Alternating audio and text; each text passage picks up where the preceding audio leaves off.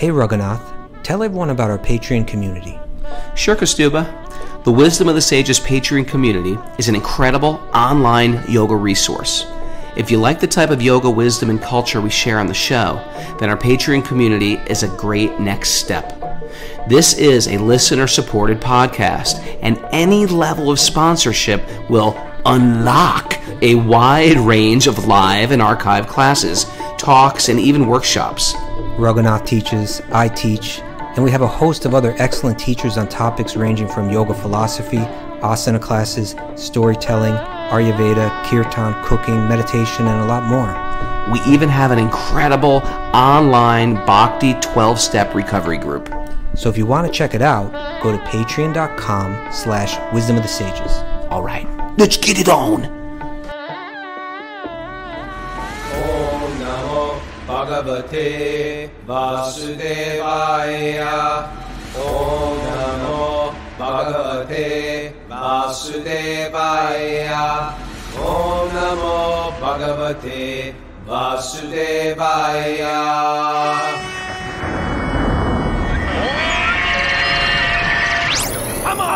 Live from Super Soul Farm, this is Wisdom of the Sages, a daily yoga podcast with your host, Raghunath, and co-host and senior educator at the Bhakti Center in New York City, Kaustubha.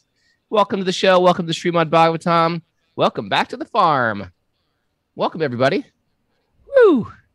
We're just getting out of our COVID haze. Feeling better today? I'm taking it slow. You know me, Kaustubha. Slow and steady, they call me, like a turtle. Okay. I move like a turtle, but I'm moving. You know what? I'm taking this as a Krishna's divine plan to finish my book, and I'm finishing it. I'm going to finish this book this month. I'm excited. Okay, but be careful with that too, because that's like heavy exertion, that kind of concentration. It's not. You know what? I'm mainly just reading through what I've already written and just cleaning it up. Okay. But I will say that when you really write your story and your life story, and you realize, like, man, Krishna's been there every moment. And Krishna sent these people every moment to me. And it's just like, I can't help but like being like immersed in like a deep hearted, happy gratitude for messengers that come to you to sort of lift you and steer you and drive you and motivate you. And it's been incredibly joyous just to go through and edit it.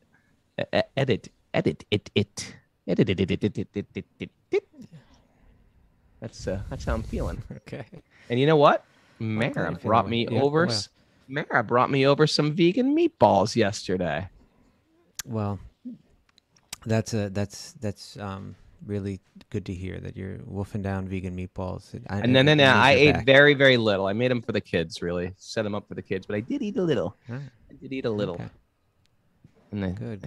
I think Damodar Priya is bringing me some goodies today. You definitely sound like you're on the rebound. I'm on a slow rebound, but I'm just doing soup and broth, really. Okay. Can't you tell? I've lost so much weight. I lost like 17 pounds. I know. Look at my skinny head. I lose it all in my head. I think when I gain weight, my head just swells like some type of jelly donut. Hey, what happened with that TED Talk that you recorded? Yeah, Mara, did you know I was asked to do a TED Talk? Yeah, I heard that. It was cool. It was one of those things I can brag to my mom about because she's not proud of me for anything. Does she know what a TED Talk is?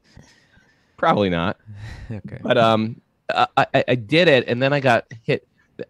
I did it at the 11th hour while I was traveling. Didn't like the way it came out, and we redid it in Denver. But because of COVID, they don't let you do them live now. You have to record them. So I did it. I think I'm going to post pieces of it. But there were some good takeaways. You want to know the theme? I thought the theme was very first relevant. Of all, has it been released? It hasn't been officially released. When will it be officially released? I don't know. I'll let you know, but I think soon. All right. Truthfully, I recorded the damn thing, and I've been in COVID, like COVID crazy. I just don't know where I am. But anyway. What's the theme? The theme is very good. How do you find lasting happiness in a temporary world? Lasting happiness in a temporary world. Okay. right? Yeah. In a world where at any minute an anvil can drop on your head, where the floor can fall out from underneath you, where you can get chronic sickness or a broken heart. How do you find happiness when all these things at any minute could just sort of dismantle your reality, your stability, or the pillars that are sort of holding you together? How are you supposed to find happiness when you know that at any turn, there's something could be right around the corner? So that was sort of the theme. You summed that up in 20 minutes. Is that what the TED Talk is? Like 20 minutes? Yeah, so I think I did it shorter, like 16. Okay. It had to be between like 12 and 18 minutes or something. And so yeah, I went through my I told how that was like sort of a driving desire in my mind. It was like an ongoing sort of like anxiety that I had as a teenager, because as a teenager I had that, that my young success in music, and then mixed with my father who's just like automatically, like all of a sudden went into a coma, which is, a coma is weird. It's like, are you alive? It's like there's no closure, right? It's like a state of unbeing, where it's like, is this person that I love dead, or is this person that I love alive? And it was you're just sort of like left there, not even knowing how to react. Do you because if you've seen a person in a coma, their eyes are moving, they're looking around. So you're thinking, well, are they recognizing me? They're showing no other signs. He can't hold my finger. And so anyway, when you blend some type of material good fortune with incredible disaster, like the pillars of your life have just now crumbled, it just leaves you in the state of like, what the hell is life about? What am I supposed to do with all this? How do I process this? And so that was sort of became my drive and sort of a current to move me forward, maybe a catalyst, say, in my spiritual life. And of course, those are great blessings. And I'm grateful for all those things. And that's what you talk about in the TED Talk? Well, that's how I started talking about it, and how it drove me to accelerated my spiritual told path. A personal story from your own life. You shared something. Yeah, I shared that, and then I made it very practical, like some 6 practical takeaways that I learned just from living with monks for about the 6 pillars. They're not the 6 pillars, but they're 6 interesting little nugs.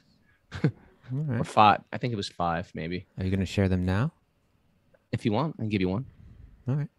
I mean, you hear me talk about this stuff a lot, but they're still really ring true, and they're one of those things like that. If you,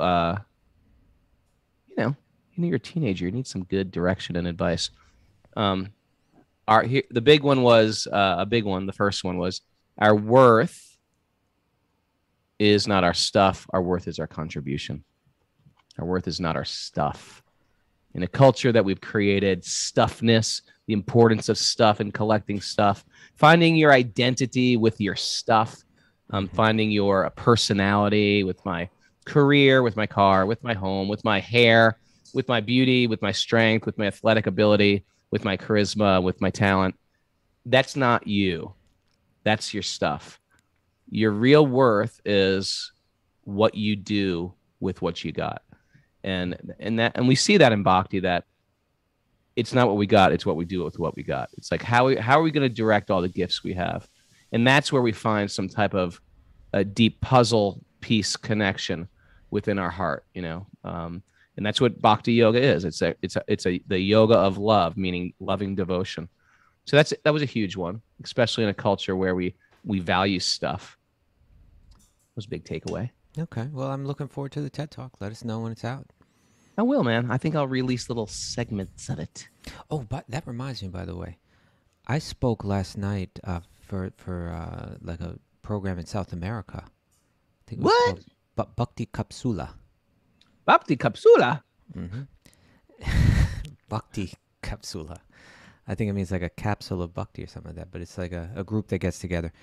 But it was recorded, I spoke in English and it was translated to Spanish.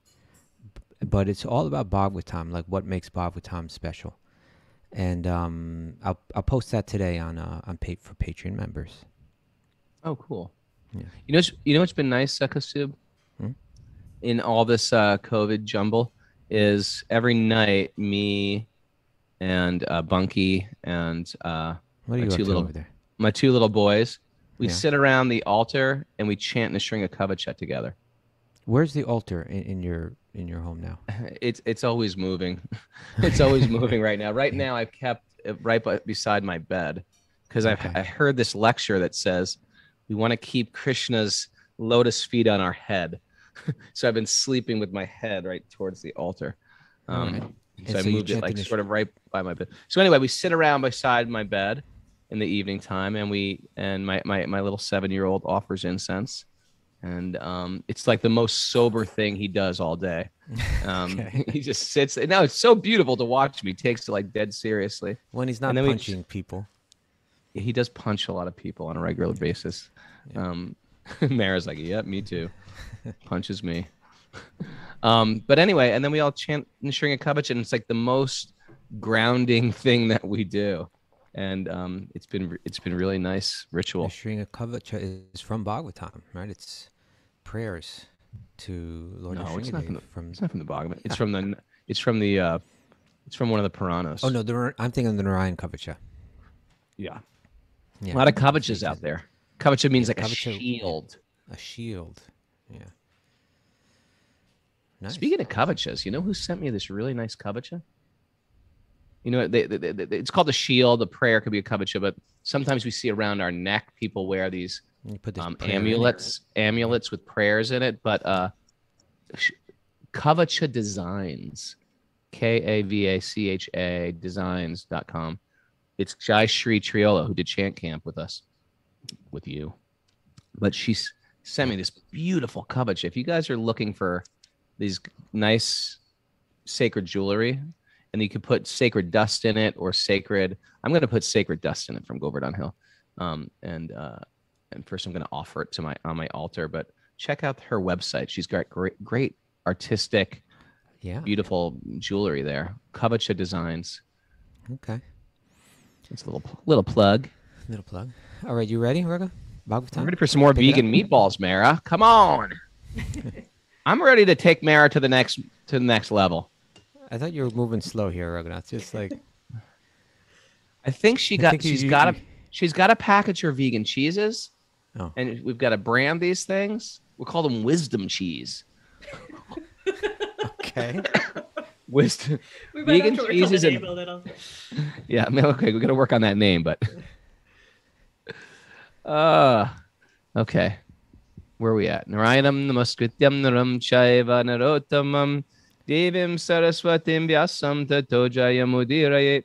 Before reciting the Srimad Bhagavatam, which is our very means of conquest, one should offer respectful obeisances to the Supreme Lord Narayan, unto Narayan Rishi, the supermost human being, to Mother Saraswati, the goddess of learning, and to Srila Vyasadeva, the author. Nasta prayeshva badreshu nityam bhagavat sevaya bhagavati yattama shloke bhaktir bhavati naishtaki. By regular attendance in classes on the Bhagavatam and by rendering service to the pure devotee, all that is troublesome to the heart will become eradicated. And loving service to the Supreme Lord, who is praised with transcendental songs, will be established as an irrevocable fact. Om Jnana Tamarandasya Jnananjana Shalakaya Chaksurunmadatam Yena Tasmai Shri Gurave Namaha. I've been born in the darkness of ignorance, and my teachers are opening my eyes with the torchlight of knowledge. I offer my respectful obeisances at their lotus feet. Nice. You know what? We should make the Wisdom of Sages cookbook. Mara should put it out. We should get a good one. Of you guys are a great photographer out there. Let's do this, Mara. Let's take it up a notch. What do you think, Mara? Man, let's do it. All right. She agreed. Yeah. This is going to be the new Wisdom of the Sages Retreat Center, the Super Soul. We're going through a whole.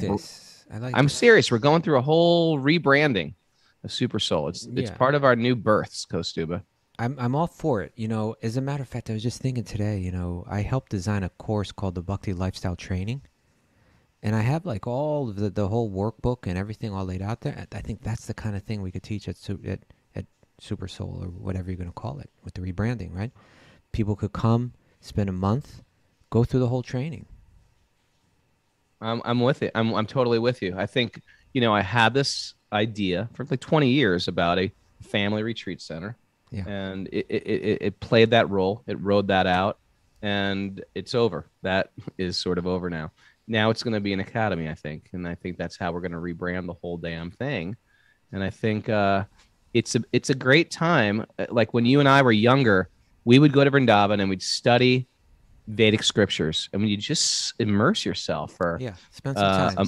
We did it for a month. We could do Usually you a month could do at a time, 2 weeks. You do 2 weeks, do it a month, get an ashram experience. But sort of like in this case, it could be a modern ashram experience where you feel like, yes, I've got some valuable tools to bring into my life. I've had the sangha. I've had that sweet taste. I've had a festival. I've had, you know what I mean? And you walk away with some great skills. People are on chat board is responding to this. They want it. We're ready. Yeah. Jennifer says, and farm animals? Sure, you get to ride the sheep around too. Karuna wants to come. She's jumping up and down. Yeah. So anyway, I'm excited for our rebranding of all this stuff. Yeah, I think going into the spring and summer next year, let's get this up and running. Totally in. Mara, head chef. You and you know, Damodar Priya. That's the kind of thing where like it could be going like for a whole month, but then like on the weekends, we can open it up to people in the area to come for like special programs in the evening and stuff like that. Sheep riding, perhaps. Sheep be races. All right. Let's yes. do that. That's important. I think that's Get really banjo important. Mike down here. We'll be whittling stuff, creating musical instruments out of oak trees. Well, I should share, we earlier, a month or so ago, maybe a little bit longer, I mentioned that we were going to start these discussion groups. And tied to that was going to be this, team of professional counselors drawing, what are the most important issues. And so we're getting that started, just to let people know about it. We had planned to cap it at 100 people, but it went up to about 150, and we capped it right there. And now we're in the process of finding the group leaders, so we're reaching out to people right now. And hopefully sometime in early November, we'll actually kick it off. Mara, will you be my group leader? And so my hope is that if we get that going now, and if in the spring and the summer we get this academy kind of thing going on at Super Soul, it's really giving people opportunities, because if you listen to Wisdom of the Sages, you're out there, maybe somewhat isolated in your bhakti practice. Maybe your bhakti practice is new to you. Will there be this support, places you can find support and training that'll be really valuable, online and in person as well. Maybe we're going to all have to move together. Okay. Start my commune fantasy. What happened to the old COVID, Raghunath? Okay. I was born to live in communes. All right. I am a full-blown cult guy. You're a communist. I'm definitely not a communist. I'm just a communer. All right. You ready? Yeah. Let's focus here. We already did the prayers. Yes. I'm ready. What text are we on there? We are. Canto 3, Chapter 25, Text 36. Text 36. Upon seeing the charming forms of the Lord, smiling and attractive, and hearing his very pleasing words, the pure devotee almost loses all other consciousness. His senses are freed from all their engagements, and he becomes absorbed in bhakti. Thus, in spite of his unwillingness, he attains liberation without separate endeavor. Yeah, so it's being described here now, the meditation that in Bhakti-yoga one's meditating on the form of Krishna. And that meditation is so powerful, it grants one's liberation without separate endeavor. Prabhupada writes here in the commentary, he says, here the word vilas is very important. Vilasa. Where are you reading that from? From the commentary, from the purport. The first paragraph? No. Okay. A little further down. Yeah. So he says, Vilasa refers to activities or pastimes of the Lord. It is a prescribed duty in temple worship. This is important now, right? Because we were talking about temples yesterday, right? That one can go there, and it can be a place where one fixes their concentration, fixes their meditation, right, on that form. Yep. But it can also, temples can also be real superficial, right? Yep. That experience can be superficial. So Prabhupada's saying here, it is a prescribed duty in temple worship that not only should one visit the temple to see the deity nicely decorated, but at the same time, they should hear the recitation of Srimad Bhagavatam, Bhagavad Gita, or some similar literature, which is regularly recited in the temple. Well, sometimes I've had that experience, and maybe you have too. Maybe you haven't, but I have. Where you sort of go in there and you go to the temple, but it becomes more like a social check-in. It's like a Sunday feast or some type of gathering, but you're not feeling grounded or connected. And the way I find to overcome all that surface excitement, because it's exciting. You go to a temple, there's people, there's festival, there's flowers, there's a gift shop, there's somebody selling pakoras. The way to beat that is just to sit down, shut up, and listen to the Bhagavatam or listen to some sacred discourse going on. That's the only way to cut through the fluff of this. Otherwise, the temple can be just like a little bit of a party scene. And it's not why I go there in the first place, Yeah, you got again, like the whole point is that you're keeping this place very sacred. Remember, someone asked that question a couple Saturdays ago, asking about what's the etiquette in the temple when you visit a temple. And the essence of it was you keep that place very sacred, right? You keep the mood in there and the energy in there very sacred. And nothing does that like hearing Srimad Bhagavatam, Bhagavad Gita, books like that. So that's a temple needs to be, in Vrindavan, in the Krishna Balaram temple in Vrindavan, our favorite temple. Yeah, I mean, definitely right up there, right? What I have a few different favorite temples. You got a couple favorites? I mean, maybe that's my favorite of all the favorites. My favorite temples, Krishna Balaram temple. Radha By the way, I Gopinath had a temple. pilgrimage dream yesterday. I woke up with a pilgrimage dream. Oh, good for you. We were all on a bus, and we were covered in white ash. I kid you not. Who's we? Was I there? Covered in white We ash? were all covered in like sadhu's ashes. Okay. And we were just driving What through does the it night on the way to a mean? holy place. What does it mean? I don't What know. does it mean? But it's like sadhus were everywhere. I went to bed studying up on Char Dham, the 4 dhams of the Himalayas. I'm going. I'm taking Mara. Slow down, Raghunath. Taking Mara. I'm taking some people. We're going to go to the 4 holy places of the Himalayas. Okay.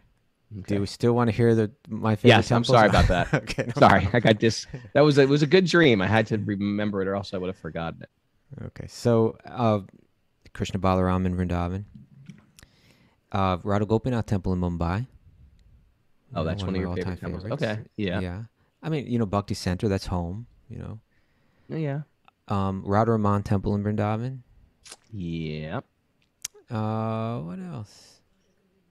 Radha Govinda. Which Radha? Radha Govinda. Bihariji! Bihariji! Banga Vihari, sure, but you're asking me. I know that's on the top of your list, but Radha Govinda temple in Jaipur. These are some of my favorite temples. Oh, I could also add to that the Krishna temple in Udupi. Right? That's nice. You know what's great? I'm looking at Ramit. Was Ramit with us? Maybe. When we did Udaipur has the Jagadish Mandir. Oh, Jagadish man, Mandir I've is done cool. some great. That is a great temple. Yeah. Man, I told you about that before you you went there. Do you remember that? You're saying like, well, what do you do in Udaipur? I said, well, there's this big stone carved temple right in the middle, and I knew you would like it. I love Rajasthan. I just love passionate people who are passionate about God. Mm-hmm. I was born to love God. We all were. I'm unabashed and unafraid. I love God. I'm okay with that. Yeah. Okay. So those are some of my favorite temples. But as Prabhupada, he continues to write here. He says, it is the system in Vrindavan that in every temple. Oh, I was saying, in the Krishna Balaram temple, there's one devotee, Indra Prabhu, who said, I'm going to keep kirtan going here 24 hours a day. Right? In other words, I don't want people to come the whole way to Vrindavan, come and stand before Radha Shamasundar and Krishna and Balaram, have that incredible benediction in life, and for their mind to just be lost in some kind of other nonsense. Let's do what it takes to keep the atmosphere in here really spiritually powerful, very sacred. And so he did that through 24-hour kirtan, which meant, well, that's one of those things. It's like people go into a temple, and if you're just like a regular person or even a person who's sort of spiritual, it's like you get in front of the temple or in front of the altar, and your mind goes, okay, holy, okay, pretty, okay, sacred flowers, and then all of a sudden your mind is like everywhere else. So you have that kirtan. It just sort of like holds the mind in place, and that is like the gift of that 24-hour kirtan. What to speak of when those guys start rocking it out? And I have had, and a lot of you guys know because you've been with me to India, we show up at that 6 o'clock kirtan in the evening, and we, if you're new to it, you like lose your mind, and you're thinking, oh my God, this is the most momentous thing I've ever seen in my life. People losing their minds, dancing, singing, smiling, practically crying, joyously dancing, and you've never seen anything like it. And then the first thing you might ask would be like, is this like a special is it like God's appearance day or something? And you're like, no, this is business as usual here. This is just what we do every evening while the rest of the world is flicking on Netflix. We are just dancing, unabashed, like aloof to public opinion. And like that the Govindaji temple in Jaipur as well, right? Yeah, every morning. Govindaji is like, they're doing that like six, 7 times a day. Yeah. So he did that, like here it's saying you go to the temple and you keep that kirtan going, or another way of doing kirtan, it's 24-hour kirtan, but that also means hearing Bhagavatam, right? Like when they stop the kirtan to do Bhagavatam, it's still kirtan, right? Still, kirtan means to glorify. We're going to still call that kirtan. So it's kirtan. Okay, so he says, it is the system in Vrindavan that in every temple there is recitation of the Shastras, of the sacred text.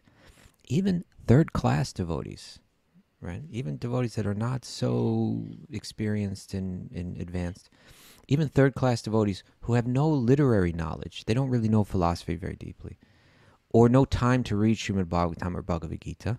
They got busy lives doing other stuff. Yeah. Right? They get the opportunity to hear about the pastimes of the Lord.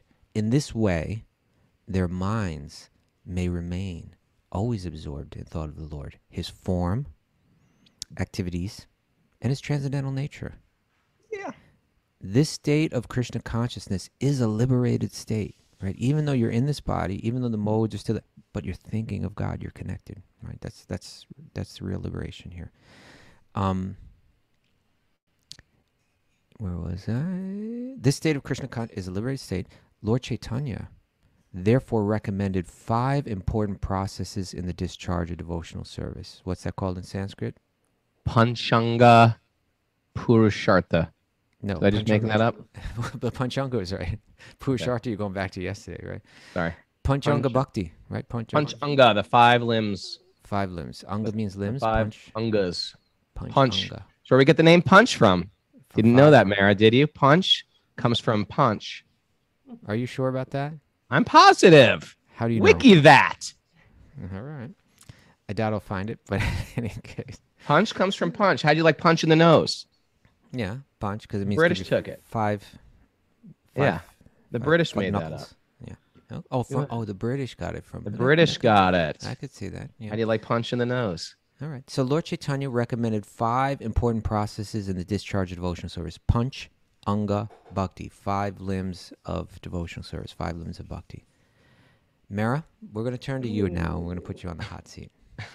I love those 5 limbs. I love when Mara gets on that hot seat. No, I think I know this one. Yeah, I think she is this Nam Dam Bhagavatam? Yes. Deities and devotees. See, she's got a way to remember it. Nam Dam Bhagavatam, deities and devotees. So Nam Dam Bhagavatam. Nam means, well, let's read how Prabhupada says it. He says, number 1 is to chant the holy names of the Lord. And then he goes on and gives the whole Mahamantra, Hare Krishna, Krishna Krishna, Hare Hare, Hare Rama, Rama Rama, Hare Hare. So that's Nam. Nam means name. Obviously, there's a linguistic connection there, Raghunath, right? Did you see that? Nam and name? Nam and name. They're very similar, aren't they? So the first one You're is a philologist. The first one is to chant the names of. That's a very powerful, potent. The 5 Panchanga, it means there are many, actually 64 angas are listed in the Bhakti Rasamrita Sindhu, right? This important book on the practice of bhakti. But these 5 are considered to be especially transformational, especially the superfoods of superfoods. Yeah. yeah. Okay, so They're the first one is acai. Nam. They are the moringa berries of Right. Devotional limbs. Okay, so first one is Nam. Then Prabhupada says to associate with devotees and serve them as far as possible. If you do this in your life, it's very transformative. Number 3 is to hear Srimad Bhagavatam. The 4th one is to see the decorated temple and the deity. And if possible, number 5, to live in a place like Vrindavan or Mathura. Hit the brakes, my friends. Yeah. You know, I have to tell you something. Christopher Lopez came over as a humble messenger of Mara, bringing over the vegan meatballs. Nice. And, you know, Christopher Lopez, he's a great guy. great guy, old school yoga student, friend, hardcore guy. But he was just, you know, and he's a film guy. He shoots films for, I don't know what the hell he does. He used to work for or HBO. something. Yeah. But anyway, he's just like, I was like, hey, what's going on? And he's just like, you know, I just listen to Wisdom of the Sages and read the Bhagavatam. And it's like, nothing makes sense anymore. It's like the Bhagavatam has the way of changing everything in your life. It's just like it reprioritizes like existence, what you consider recreation or fun, or it's just nothing's the same any longer. What can you do once you read the Bhagavatam? Once you put it in your head, your material life is ruined. I apologize. I'm so sorry. I didn't mean to do this to you, but it's over. You stumbled upon to this podcast, and now nothing is the same. It just happens. And poor Christopher Lopez, it's ruined his career. What's he gonna do now? What's he gonna do? No, it hasn't. No, but it hasn't ruined his career. It doesn't ruin your career. His material ambitions, maybe, right? You know what it does? Because after you hear the Bhagavatam, you think because you want everything to be uplifting, you want everything to be edifying and purifying. Mm-hmm. What was our thing yesterday? The edifying festival, degrading, or what did we say yesterday? Was a good thing. Edifying. Edification or Degradation. The festival of degradation or the festival of edification. It's all a festival in the material world. Right. Edification. And these are the 5 things to put into your festival if you want it to be a festival of spiritual edification, right? And then I'll give a list of all the things you can put into your festival to make it a festival of degradation. Okay. No, we don't need that. Let's stay with this. Monkey's got a couple ideas. Drag queens. Number 2. Number 2 for degradation. Okay. So again, this is how you remember. How do you remember it, Mara? Nam means name. Dham means place, like a holy place. A holy place. You know where that's where we get the word domicile. Dom. Domicile. Okay. It's a home. It's your home. It's your spiritual home. Okay. And then Nam, Dam, Bhagavatam. Mm-hmm. That's 3. Deities. Deities. And devotees. Oh, and then 2 D's come later. Deities and devotees. I want to throw another little bit of Vedic info here. Dam is different than a tirtha. You know, there's like tirtha. Different ways people are referring to holy places. Yeah, so there's tirthas where you go to on pilgrimage for purification.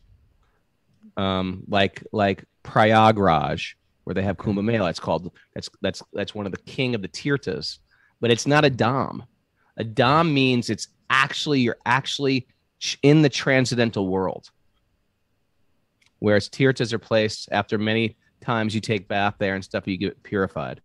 Okay, interesting bit of info. Where did you find this distinction? I'm curious. My many studies, Kaustubha. My many deep studies. Right. So then it will remain like mysterious a question mark for me until you come through with a more solid answer for that one. Okay, but thank you. Very solid. Now, Srila Prabhupada continues. He says these 5 items alone. Doesn't believe anything I say. I didn't say I didn't believe it. I said it remains a question mark. That's all. You got to back it up, right? But if you said it, I believe it's most likely true. There you go. Okay. These 5 items alone can help a devotee achieve the highest perfectional stage. This is confirmed in Bhagavad Gita and here in Srimad Bhagavatam. The third-class devotee can also imperceptibly achieve liberation. That third-class devotees can also imperceptibly achieve liberation is accepted in all Vedic literatures. So without making that endeavor, we were speaking about this a bit yesterday, right? To leave family, leave home, leave comforts, practice intense austerity, practice solitary, isolated meditations or, yogic practices of analysis. Without all of that, one can imperceptibly achieve liberation. Just like when you're eating that meal, we used that analogy yesterday, right? It's delicious. You're eating it because it's delicious, but automatically, imperceptibly, your hunger is going away. And There you so, go.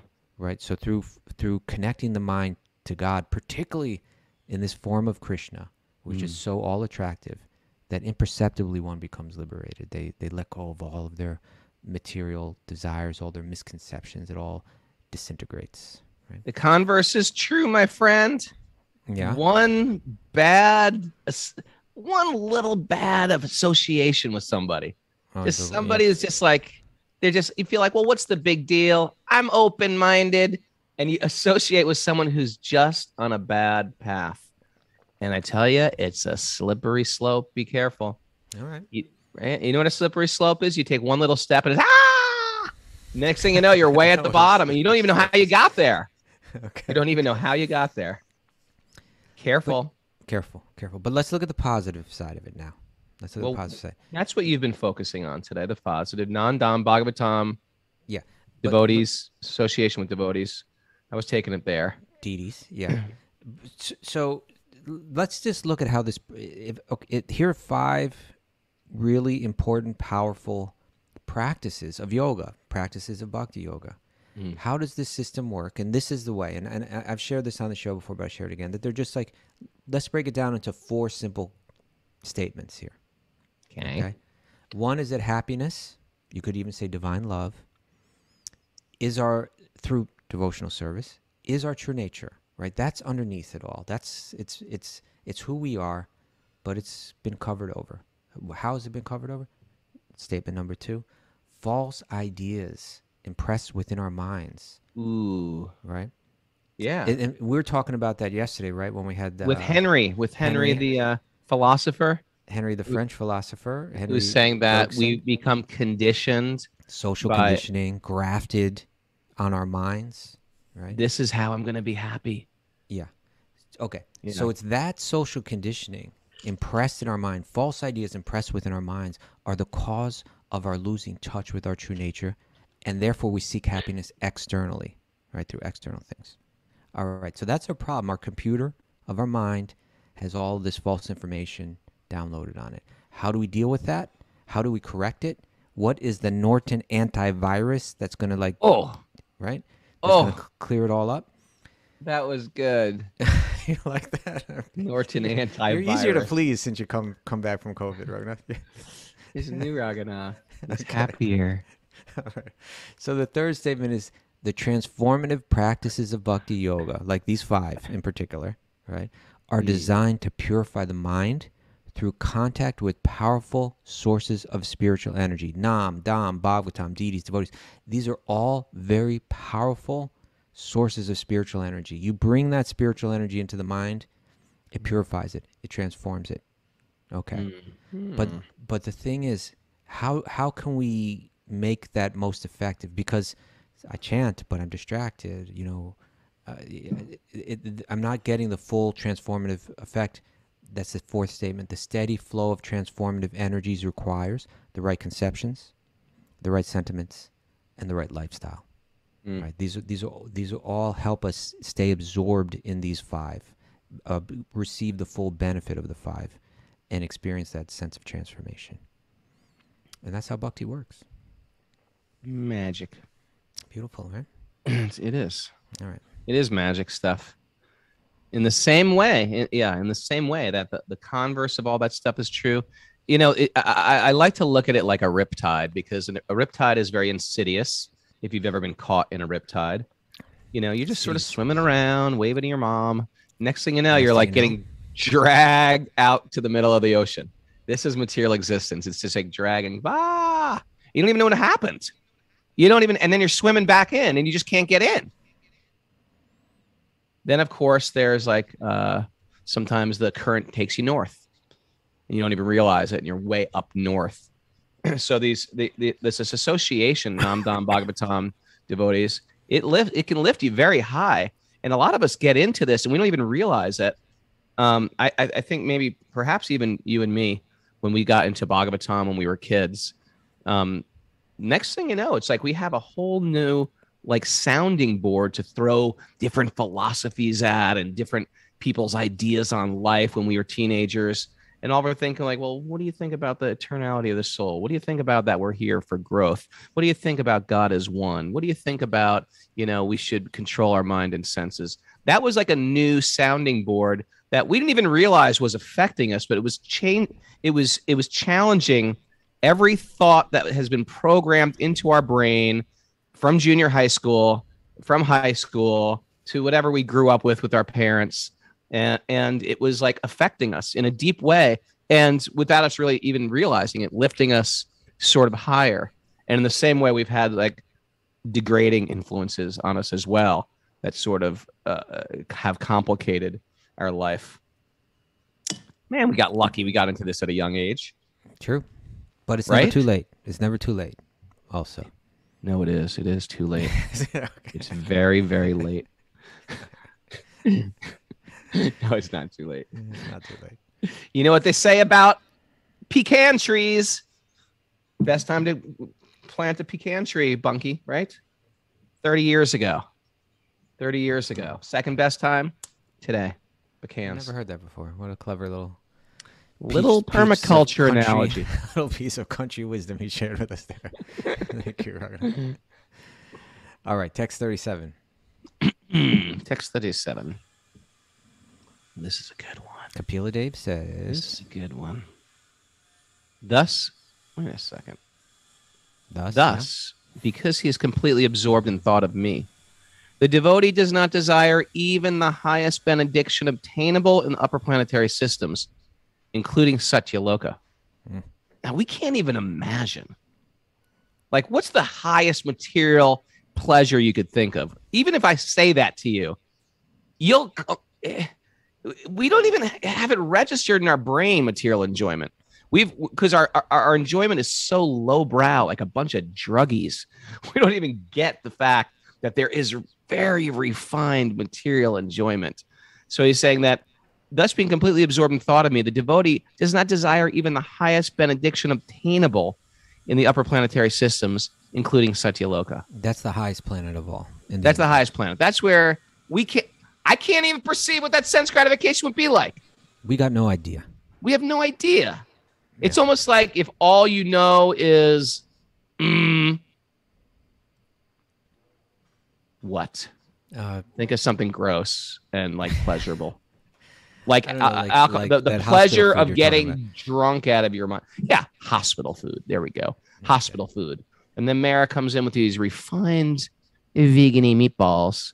You know what I mean? Or something you've had something like a gross soda pop or something like that, and someone comes in with like a fresh squeezed tropical juice you've never had. Or let's say those rice cakes that people have. They got no flavor in them. Rice cakes, it's just dry. Yeah. But then someone comes and gives you upma. No. Okay. I've been jonesing for upma all morning. I was like, Bunky, do you not make upma? I need some hot, savory goodie. My wife makes this upma out of what is it that you make it out of? Quinoa. She makes it out of quinoa flakes. I hate quinoa. You would like this. You would like. You know what? I need some upma, people.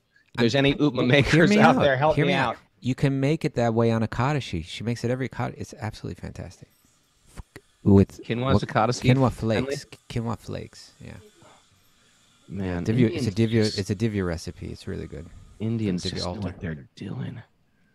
Okay. Any case, so what were we just talking about? Okay, we were saying that like we don't even know what to desire. Not even that, like not upma, but like you have like that dry rice cake, And then you compare that to like something like ras malai or something very succulent, you know? Yeah. We don't even know what is good because we've never had it. We've had a ceiling to our sense gratification, and we're incredibly arrogant about our sense gratification. And it's just been limited this whole life. You see, Karuna came up with this. She says ice cream, right? I mean, Kaustubha, yeah, you and me, and I'm going to even rub this in Mara's nose here. Okay. Mara, and Mara will get this too because she's traveled in India, but not that extensively. But you and I have traveled all over India. We've tasted foods that the world's never tasted. It's like ever go pull into one of these villages and like, I've never ever had this before. I've never had banana leaf flour. I've never had it. It's crazy. I've never had lotus root sabji before. It's like I've never had it. Okay, what's your point? My point is there's tastes and flavors and spices that the whole world is missing out on. I don't know what my point was with that. Okay. My point is there's flavors. My point is here, we're talking about that. We can't even desire these things because we've never even had them. But as you open yourself up to this culture, it gets, even your sense gratification gets higher. Even your sense gratification gets higher. He does not desire the right material perfections obtained from mystic yoga. So he doesn't even want that. We don't even get that. We don't even get that. People want mystic perfections. Like that would be great to have. You think you're happy? No, you're not happy. You need mystic powers. Yeah. Yeah. You have material perfections when you just want something. I want my Utma. It just appears. Prapti City. Yeah. Bunky, drive me a little crazy. Get out of here. I just float him out the room. Come back here, Bunky. Float him back. Okay, let's start this verse again. All right. Thus, because he is completely absorbed in thought of me, the devotee does not desire even the highest benediction obtainable in the upper planetary systems, including Satyaloka. He does not desire the 8 material perfections obtained from mystic yoga. See, I'm so low that I don't even want them, but I probably would. Nor does he desire to be elevated to the kingdom of God. Yet, even without desiring them, the devotee enjoys, even in this life, all the offered benedictions. Okay. So the pure devotee gets them all anyway. Yeah, he doesn't want them, or she doesn't want them, but they get them. They can have all material, like Hanuman has them all. Yeah, sure. Because they have a happiness that's deeper. That's the point. And so what Kapil Dev's doing here is he's trying not just that. They actually have all mystic powers too. They do have a happiness that's deeper. I get that. That's my point. They do, but they also have all mystic powers. We've already established that. What I'm saying, because they have a happiness that's deeper, they're not particularly interested in that, right? Right. You get them. Yeah. It's like that story with Sanatana Goswami, you know, his treasure. What was his treasure? You know, like, what was it that some kind of pilgrim came to him, right? He was in Vrindavan. And he's like, hey, do you have that Chintamani stone? Yeah. He magical stone. A magical stone that can fulfill all your material desires, right? Yeah. And so he heard Sanatana Goswami had one. That was his reason for approaching, you know, a saintly person. He had a material desire. I want that. My God, he's got that Chintamani stone. You know. Do you think that's like a real story? Are there Chintamani stones? I think like it's magical. Story. Yeah, but like let's just Sylvester and the magic pebble. We're just trying to make a point. Let's not get diverted. Okay. So he comes and he asks for that stone, and how does Sanatana Goswami respond? He says, "Oh yeah, you want that magical stone? Yeah, it's on that garbage heap over there in it's compost. Imagine keeping your magical stone in the compost." It's like he didn't even care about it, right? He goes there, he grabs a stone, he realizes that, my God, I got this stone, and it's working, you know. But then he begins to think, well, hold it. If he had this stone and it meant nothing to him, he must have something bigger, a bigger stone. There's got to be something better that he's got over there. What's he hiding? Then he came back, and then what happened? He said, yeah, well, you want that? Yeah, I got something much better. You want it? He's like, yeah, I want it. You sure you want it? Yeah, totally sure I want it. Okay, here's what you got to do. You got to throw away that first magical stone. There you go. He's like, all right, great. You're going to give me a gigantic magical stone? of sorts. Yeah, so that was it. Imagine that challenge, right? So, okay, he's a saintly, trustworthy person. There's no question about that, right? And he's got something beyond this incredible material facility that you just thought was until very recently you just thought would be like the ultimate thing to have. And now he's saying, oh yeah, there is something much better than this. And I do have it, and I'm willing to give it to you. Great, give it to me. But if the only way that you're going to be able to accept it is if you take that stone. Take all your material desires, right? Take all your material facility and in your heart even, right? Like he had to physically take that stone and throw it in the river. But like it means that if we want that higher, true spiritual happiness in life, which is only found through divine love, we have to be willing to purify ourselves of all these other desires. We have to let go of it. Take that magic stone and throw it in the river. Yeah. So that was his challenge to that's like a very graphic kind of demonstration of the depth of one's faith, right? The faith in Sanatana Goswami that he does have something that's beyond it all. The depth of one's material faith, is that what you meant? Well, I'm saying the depth. The depth of one's faith. Yeah, the depth of one's faith is like, what am I willing to let go of, to grab onto this. And so what we see in this verse, it's Kapil Dev's way of clarifying what bhakti really is, by becoming absorbed in thought of God with these sentiments of love, that the devotee doesn't desire the highest benediction obtainable in the upper planetary systems. In other words, nothing in the material realm interests them, right? They do not. That's what the karmis aim for, right? What the four Vedas teach is if you can cultivate good karma, by following the teachings of the Vedas, elevate yourself to the higher planets and enjoy on a level that's way beyond what we even know here on Earth. Then the next thing is what the mystic yogis are interested in. Not the yogis that are interested in connecting with God necessarily, but the yogis that want to get powers from yoga. Yeah. So he says they do not desire the 8 material perfections obtained from mystic yoga, right? These kind of magic tricks that you can do, So they're not interested in that. And then it says, nor do they desire to be elevated to the kingdom of God. Generally, at this point, you would have put in nor do they desire mukti, liberation, and that probably kind of means that here too. That freedom from the material world, exit from the material world into the spiritual realm. They're not even interested in that. I could see how you might have to go through those steps of getting mystic powers first to realize, you know what, I don't need these. I could see how some people with a little bit of material desires might be like, you know what? No, I want to levitate. No, I want things to appear out of my hands. No, I want to become really tiny. I could understand that. I could understand in the same way you've seen people who've become materially successful only to realize it's a big deal. All right, I can drive any car. I can live anywhere. Big deal. And then they always say something like, well, it's a game. My business is just a game. But they have to get to that point of it.